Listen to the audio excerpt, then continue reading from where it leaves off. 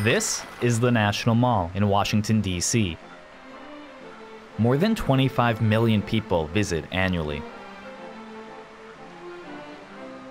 At lunchtime, on any given day, hungry tourists spill out onto the streets. Majid Naeem, the owner of the food truck Chicken Friendly, is feeding them. From his spot in front of the National Museum of American History, as he competes against dozens of others in a parking free-for-all. Location is everything. To keep their prized spots, vendors park dummy cars overnight. These trucks offer better value than the pricey cafes at the Smithsonian museums.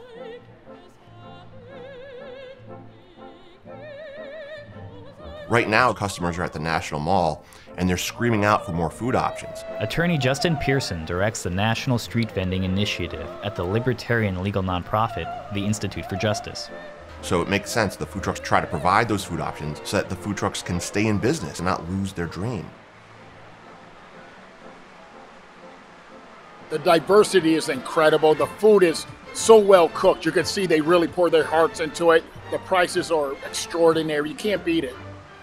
These food trucks really have an impact on people around here, and I just think they're good for the community.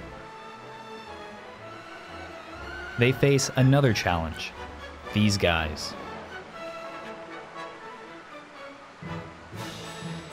We are struggling a little bit with the tickets every day. Sometimes it's $200 each day, $300 each day, so it's not easy here. Sometimes the police bother us, and sometimes, not sometimes, all the time we get that, a ticket. Selling food from a truck along the National Mall is technically illegal. That mattered less before COVID because there were other neighborhoods where they were allowed to serve lunch. What was appealing was the gratification you get when you have 50 people in line that are just dying to try your food, and they love it. The pandemic obviously closed all of the office buildings. Trucks then had to find other places to vend. The mall became the only spot in DC with significant lunchtime foot traffic. So we work here in the National Mall for just the tourists. Before Naeem was serving chicken fingers, he raised live chickens on a farm in Egypt. He eventually saved enough to buy his own truck.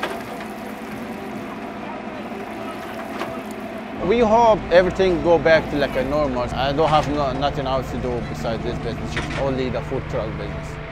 Meanwhile, the fines rack up. Last year, the city collected $467,000 in parking tickets along the mall. What's happening at the National Mall is a real shame. Customers are being ripped off by overpriced food sold at the museum's cafeterias, and that problem is directly a result of the lack of competition. It's ultimately a problem of jurisdiction. Nobody seems to want to take charge on the enforcement.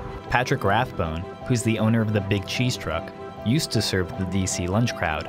Now, he focuses exclusively on catering and special events.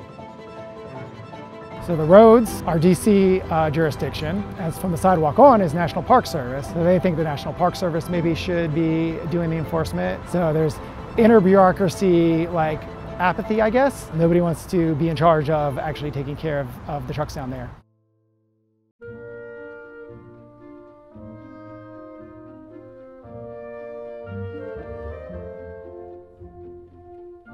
The National Park Service has resisted calls from lawmakers to make vending legal there.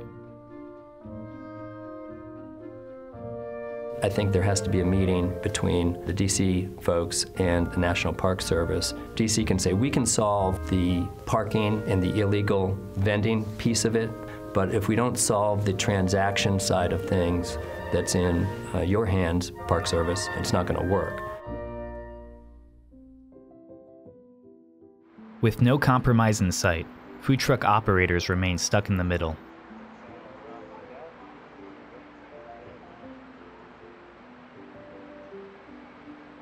And millions of visitors keep coming to the mall every year, looking for a delicious and affordable lunch. with officers waiting nearby.